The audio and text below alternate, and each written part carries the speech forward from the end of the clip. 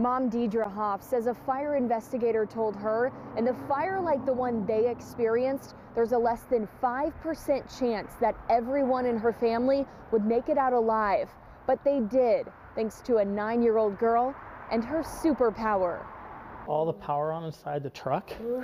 Olivia Hoff is a 9-year-old hero who has autism. Aren't they kind of like overalls? Mom Deidre Hoff says Olivia is more sensitive to sounds and smells. Hoff says that saved their family when an electric blanket caught fire in the middle of the night. If she wouldn't have woken us up, none of us would have made it out. Olivia went into her mom's room just after 1 in the morning, shutting her own bedroom door behind her. I smelled something funny in my room, so I grabbed one of my stuffies and went to my mom's room. Moments later, faint smoke alarms went off. Olivia's room already engulfed in flames. This is a picture of the damage. Hoff rushed the kids outside, then grabbed the fire extinguisher and called 911. In minutes, Overland Park firefighters arrived. I feel like it could have definitely gone a different way.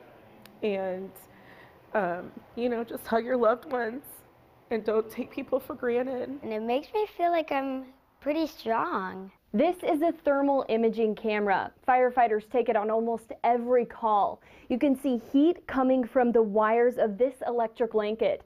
It's almost getting up to 104 degrees. You don't want to put anything on top of the blankets.